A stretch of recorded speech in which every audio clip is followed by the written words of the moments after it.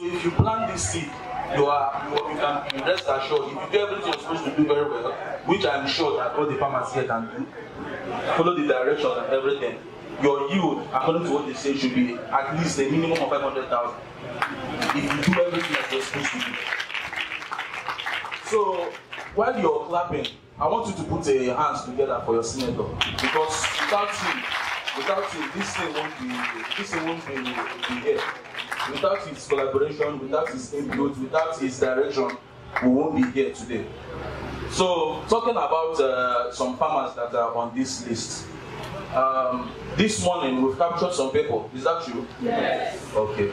So, the people who have been captured that are on this list, everybody on this list, they are farmers in this community, under the senator's constituency, Lagos East, under Lagos East constituency.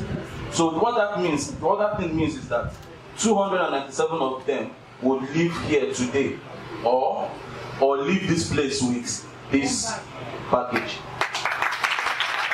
That's what it means.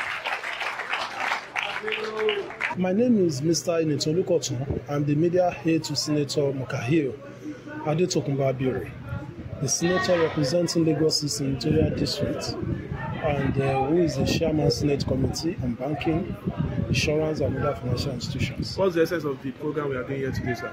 What we are doing here is one in the series of empowerment, particularly for farmers, in the agrarian communities of the Lagos East, in the Lagos East Senatorial District. And what you see here today, over 300 of those farmers are benefiting what we call farm inputs.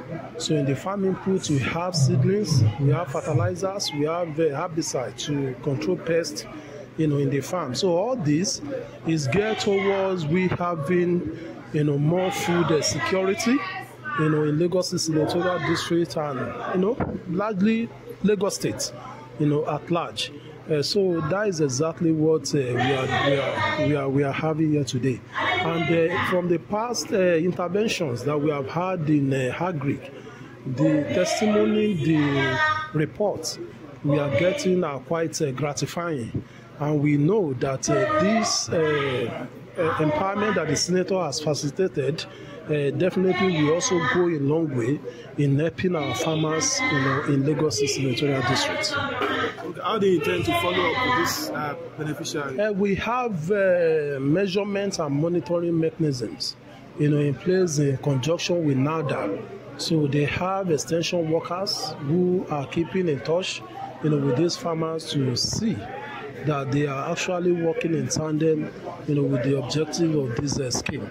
So far, I think we are good, and we are hopeful because they are already in an association, and definitely that ecosystem, we are part of it, and we are monitoring it. We are giving them the necessary support, for them to scale in their farming enterprise. So we are hopeful, that this particular venture, will be successful, like many others that the senator, has facilitated for the people of Lagos East Senatorial District. Thank you very much, sir. Thank you. God bless you.